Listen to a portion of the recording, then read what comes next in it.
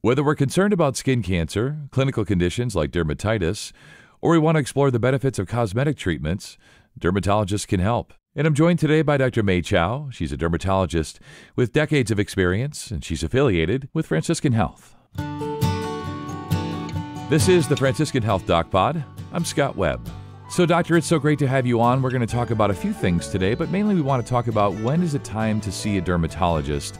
And specifically up front here, I want to talk about skin cancer and, what are the signs we should be on the lookout for, and then what should maybe prompt us to see someone like yourself? Number one, it depends on your skin situation. Have you ever had many sunburn?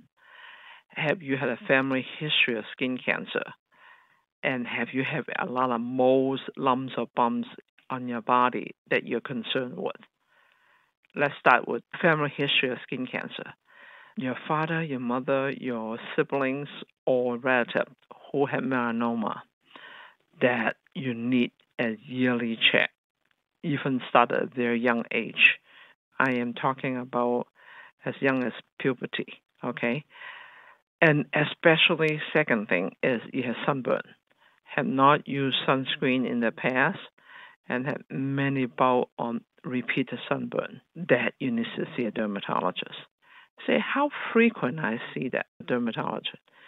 If you had a history of family history of melanoma, you need to see a dermatologist at least once a year. When is the best time to see a dermatologist? Nobody ever remember. Did I see it 1 year ago, 2 years ago? Yeah. The best time is your birthday, okay? Let's say your birthday is in March 1st. March 1st, I will need to see a dermatologist to check my birthday suit. Okay, Yes. that's a good way to remember. I love that. Is every year around your birthday to check your birthday suit. Okay. The second thing is you say, how do I know whether I really have skin cancer? If you develop any moles, any lumps and bumps, A, B, C, D, E, there are 5 things to know. A is asymmetry. B, irregular border. The border, look like a devil grabbing you. Okay, not regular, not smooth. C, color. Very, very dark, blue, black, brown, all different shades of color in one mole. D, the size, diameter. Usually, if it's bigger than the size of a pencil eraser and changing fast. E is evolving, changing. If it's changing, evolving quick, then you're really concerned. Rule of 7. Anything over 7 months, you really must see a dermatologist. Okay, 7 days it go away. Oh, probably it's an acne. Acne bump comes and go. Okay, if it's 7 months, it still persists and getting bigger, you must take care of it. 7 years or longer, probably it's a lipoma and some fatty tumor that probably is harmless. It doesn't change or assist, it stay there. Okay, so that's rule of 7. Now, what are the most common skin cancer we know of? Number 1 is basal cell carcinoma. Very, very, very common.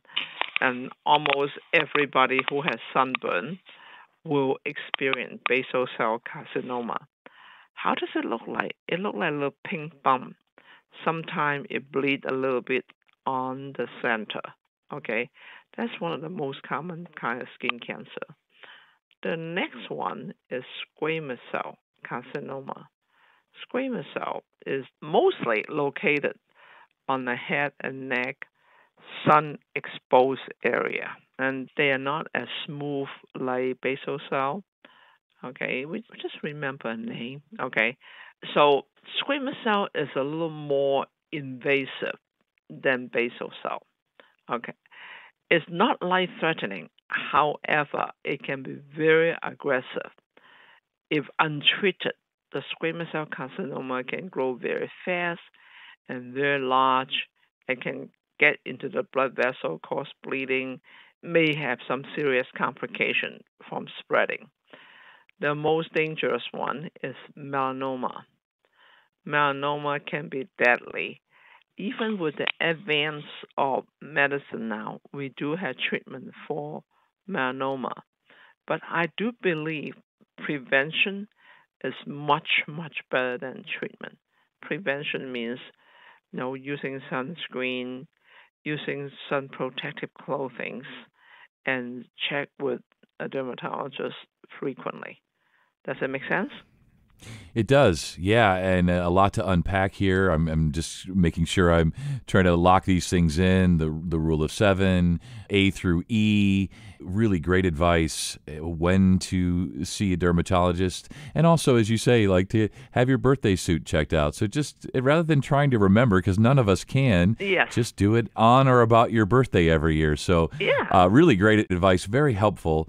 Also, want to talk about some of the clinical reasons Uh-huh. why folks may come to see a dermatologist, be that dermatitis, dry skin, whatever it might be. Maybe you can go through those as well.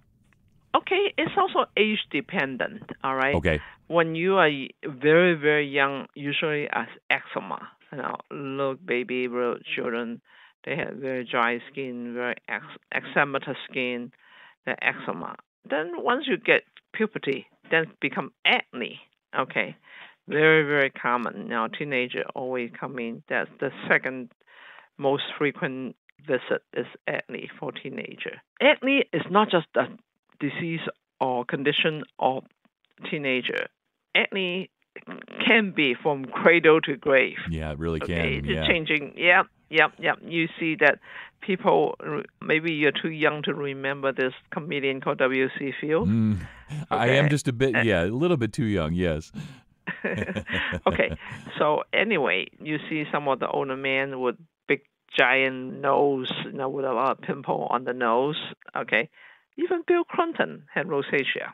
That means it's a form of acne, but later on, acne rosacea changing into acne-like breakout on the face.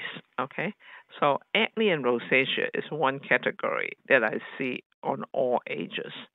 Now, psoriasis is another big, big, big, big topic. We call that inflammatory diseases of the skin, like psoriasis, eczema, and all kind of different conditions that cause inflammation of the skin. Okay, that is a big, big topic all by itself. Now, as we get older, over 30, over 40, we start to see some wrinkle, we start to see uneven pigmentation, some brown spots, some age spot on our face. Then patient come in to see me for cosmetic reason, okay? And a lot of them professional. They want to look younger, they want to feel better about themselves, okay? They want to have a better skin, then they come to see me for cosmetic reason. And cosmetic is another big, big topic that we can discuss. It is it's a massive topic, and I'm just thinking about what you're saying here. Is I'm 53, and so I look in the mirror and I see some broken blood vessels, around my nose, and some brown spots and things like that. And I look at it and I say, there's no reason for concern here, like medical concern, but maybe it would help my self-confidence. Maybe it would make me look a little bit younger. And Yes, let's talk about that. Okay. That is the majority of my 40, 50 years old patient. Not only women, men. I have a lot of executive.